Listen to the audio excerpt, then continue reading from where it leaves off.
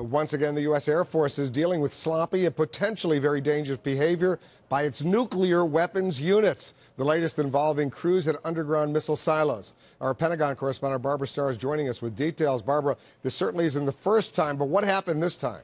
Well, this time, another embarrassment for the Air Force, Wolf. Let me take you right to the map and show you where this happened. One location was Minot, North Dakota. The other location, Malmstrom Air Force Base in Montana. These are nuclear weapons facilities at both locations.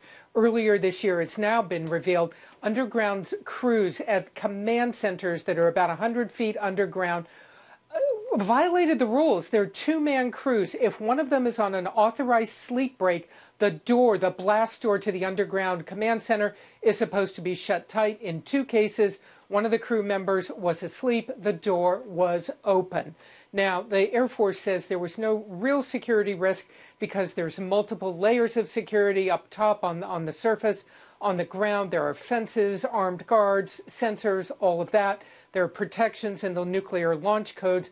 But after everything that's happened recently, including a top general being fired, this is not the kind of embarrassment the Air Force needs. Wolf? Yeah, they never need anything like this. So who was punished here, Barbara? Well, both launch crews did get punished.